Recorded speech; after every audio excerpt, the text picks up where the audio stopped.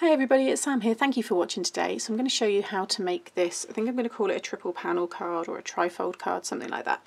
I made this during Monday's Facebook Live. It was a really nice live. It's the first one of 2021. This is how the card looks on the front, and then you open it up and you have this. So it's actually, when I was putting it together, I thought to myself, I think this is just one half of one of the showstopper cards that I've done. So if I find it, I'll link it up here, and I'll link the showstopper style cards as well, because I think you could just double this, so add another panel and have it so you pull it out both sides. I think it'd look great. Now those of you that watched the live, I left these panels because I thought, you know what, sometimes it's good to step away and come back to it later, and I'm glad I did because I'm really pleased now with how it looks. I like the real crisp white bold letters against that teal colour, and I framed all of the circles, which was something I spoke about during the live, and I've also popped some stars slightly smaller on the acetate. There's actually acetate behind this, so I could stick, there we go, you can see it when it catches the light. It's just a really fun card, and then you have all this space on the back to be able to write your message. So I'm going to just mat and layer here, and I'll stamp something on a later date when I know who I'm going to give it to. And I've got some glossy accents on that lovely image there with the macaroons, and that's what I've continued throughout. So I'm going to show you how to make this card. Okay, so for the main card base, you want a piece of 10.5 by 7, and along the 10.5 side you want to score it 1/2 inch and 5.5, and then this is the piece that goes in the middle, so that kind of pops out, and this is 10 by 7, and along the 10-inch side you want to score it 2.5, 5 and 7.5. And then I have this piece which is 5 by 7, which is going to go onto the very front of the card.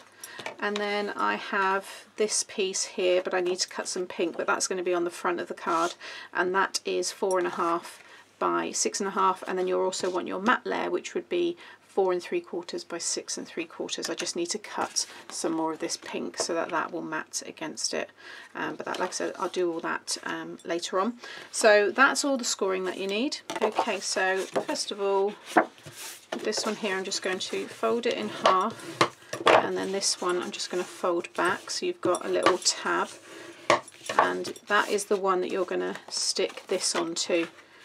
You can do it now if you want. I'm going to do it later on, but you just add glue onto that tab and stick that piece on there like so. So you have that long trifold triple panel. What I want to do is, first of all, is work on this piece here. Now I am going to just fold and burnish just so I can really see where I'm working. So you just want to create an M fold, so a mountain valley and a mountain, but I am going to kind of then flatten it again just so I can, it just helps me see those panels a bit better when I've just folded them. Now the middle 2 panels here is where I want to start die cutting, and this is what took the time for me, but I'm going to die cut all of this, and I'm also going to create these edges here. Now the edges are using my 5 by 7 excellent edge in the portrait, but the landscape ones would fit as well. So if you've got those, that's the ones with the dragonflies, and what else is on that one? Anyway, I'll link it because you might like that one as well. So I'm going to use the stars again because I really like the stars, and I've already prepared a ton of those. Now these will cut the whole piece out because these are meant to go on the edges of the tower fold dies, which is what these are part of an addition to. But I want to show you how you can just partially die cut these to create this lovely effect. So I'm just going to lay one down on the end here, and with some tape, you just want to just kind of clip it over the edges, but just slide it up so the stars just kind of line up with the edge there. And I'm just going to pop a bit of tape on there. Now I'm going to use my larger die machine because it's 7 inches wide, but I do also have these different designs but in 6 inches. So if you'd still like to create this effect, then look at the 6 by 6 ones, because then you'll be able to use them through a standard machine. Basically, when you do a partial die cut, anything that's between your cutting plates will cut. So all I want to do is just cut the stars. I don't want to cut this line here. So I'm just going to pop this plate all the way through this side, and I'm just going to sit it just over there. Now I'm not worried about these outer ones because they're not actually on the card, they're hanging over the edge. But now if I just push this into the machine so it catches and just pass that through, And I'll just bring that back again. And then if I just carefully take that away, you'll see you get that really cool edge on your cardstock. So I'm just going to repeat that again on this end.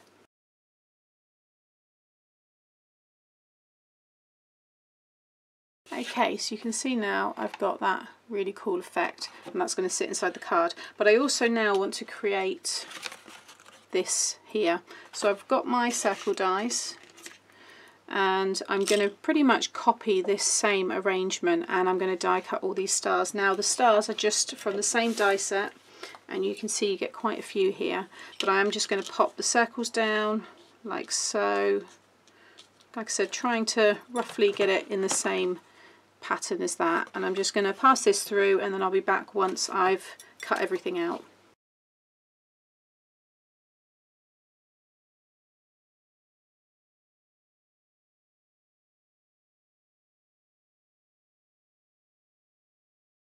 So that's everything now die cut in the centre, and I've just burnished those score lines again. Next I want to add my acetate. That's completely optional, you might just want to keep it as it is. You don't even have to cut anything in here, and of course you can use any edge dies and any other things that you have in your stash.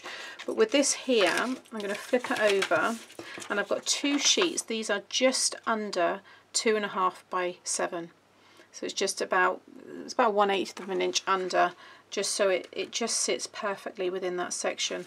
So what I use during the live is my the thinnest one I have actually, and it's this one here, and I think it's either 2 or 3 mil red tape, and I'm going to go around on here rather than the acetate, because I want to make sure that it doesn't go over any of the stars, because I don't want any tape that's sticky, you know, obviously being visible. So I think I'm going to be okay with this one. The one I done in the live, I had a couple of them where it was, you know, going to slightly go into the stars, but this one seems to be okay. So you can see what I'm doing there. I'm just coming in slightly. I'm not going right up to the outer edge or to the score line there, just coming in a little bit, because that will sit with the acetate size. And if for some reason I do have anything that's a little bit sticky, just go over it with your anti-static powder, or your little embossing buddies, anything you use when you use your embossing powders, and that will remove the stickiness. So I'll check that afterwards, but I'm just going to carry on and finish this one.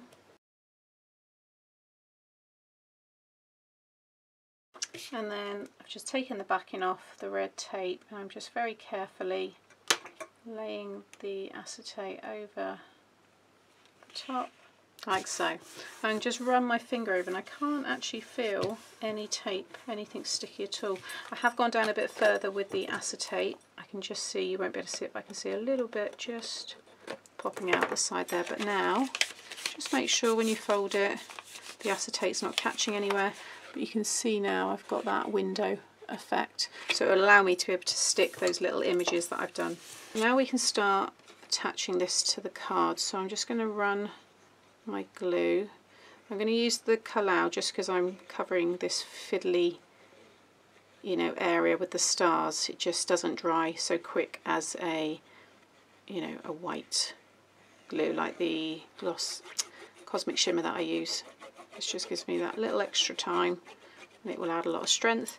So I'm going to work on this side first of all, and I'm just going to bring it up so the stars are just touching that score line, just slightly under, and you can see it sits perfectly because the edge dies are 7 inches high, and that's what we cut the card to.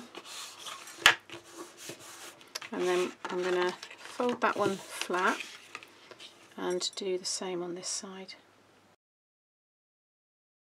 And then I'm going to keep it like that, and I'm just going to close this one over, and that way you know it's going to fold flat. And then you have that. It looks really cool. Now that, without this tab, is a really nice effect, and I've done this style card before. I've done it as the star fold card, and I actually made 5 more, and I stuck them all back to back so the whole thing would open. I can hear some of the acetate. I'm going to have to trim that. Can you hear it? I didn't see that, so, but I can just trim that because that would bug me. Yeah, I'll remove that.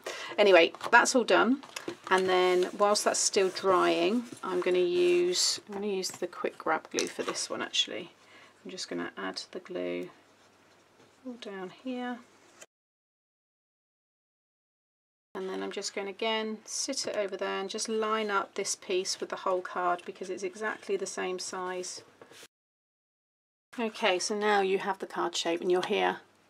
There's no more, or maybe a little bit, but anyway, I can get away with that. I've just trimmed it off. So next we just need to add all the final decorations. So this is the front of the card. So I have this one, but I'm also going to cut a piece of, like I said before, 4 3/4 by 6 3/4 in the pink, and that will go on top. I've then cut this oval and I've stamped this lovely Daisy May image with the macaroons, which match this paper, which I actually got off a lady off of eBay. She was selling loads of loose 12 by 12 papers that I purchased. And I'm also going to stamp the Hope You Have a Sweet Day sentiment, which I've already got on this one here, and that's from the Creative Stamping Truly Scrumptious stamp set. The oval dies are the Tonic Studio oval dies, and then the image there is this one from the Daisy May Afternoon Tea. Again, all of this will be linked on my blog. And then I'm also going to lay down the Happy Bee Day again using my chunky alphabet set, and I've already gone ahead and cut all of that. I've also cut all of the frames using the circles. I'll put the sizes of the circles and everything on my blog, but you'll see those frames are going to sit over that, and then I've got the same for that side. I've got the Happy Bee Day already cut, and I've also gone ahead, if I bring it all over here, I've cut all of the stars, and I've stamped more of the little macaroons, which are also in that stamp set, just here in the colours that match here, and those are going to be stuck on the acetate windows. So I'm now going to spend, probably take me about 10 minutes to get all this stuck down.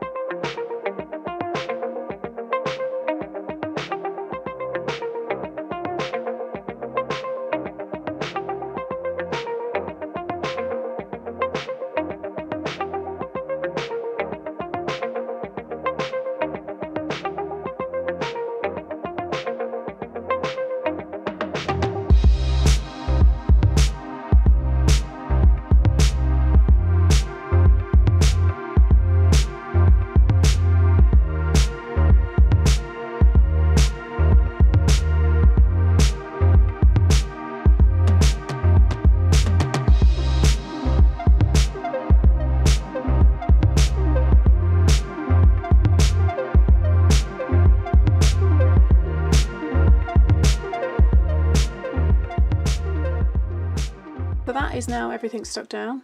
I think it looks really, really cool. I might add some more little stars in the centres of these ones, like I did on that one there. You can see them, like the orange one there. And I also added glitter, my sparkle pen. Can you see all that glitter on the stars? So I might do that. I'm going to do the glossy accents now, because lots of people always ask me about this and how I get such a smooth finish, and there's really no kind of trick to it. I guess the one thing I do is once I lay the nozzle down, I don't lift it up until I'm finished. So you want to make sure that you've got no air bubbles in it. So always do a little test. So I'll just take my pin out and just squeeze that out. See, there's a bit of a block in there. See, the only thing I do find that this does block up, and you've got to kind of get past that. There we go. You can just see it's just loads of it's just come out there now. But now that's ready to go, and I know there's no air in it. And I only want to cover what would be the glass. So now I'm laying it down. I'm not really squeezing too much. I'm actually moving around more of the medium rather than squeezing more out as well. So if you do get quite thick with it, just, yeah, move it around rather than squeeze more out. And it will always go on cloudy, but it will dry clear. So the thicker you do it, the longer it will take to dry. It is a glue. I mean, it's a, you know, a lot of people do use this as an adhesive. More people, especially myself, use it more for glossy accents. It's great for your underwater theme cards, adding it onto the fish. It's nice to add onto eyes if you've got any stamped images, little characters. Just gives them a nice little gloss. But yeah, don't worry that it goes on cloudy. And I like to make sure that there's no bubbles, so I'm, you know, I can't see any there, but I'm just really making sure that I've covered everything so it's a completely covered surface. There's no little joins anywhere. and then lift it off. So if I bring that up now, you see I've got a really nice shine on that. And then once, I mean it's pretty clear anyway, so I've not gone too thick with it, but once that dries it will look more like that. See, it's a little bit mottled. There we go. It's a really lovely effect. You can see that this one is clearer slightly. It's just got a little bit of a cloudiness to it there. But yeah, I don't want to tamper with that one too much now because it's a little bit bouncy. I am just going to lift up this side, keep it level while it's drying. Like, there we go, that will do. And I'll just show you this one more time. For the back here, just do, oh look what I've just done. Luckily I'm going to be covering that. Just do the same mats and layers sizes for the front that I mentioned and pop that on the back. I'll just get rid of that glue because that's all going to get covered.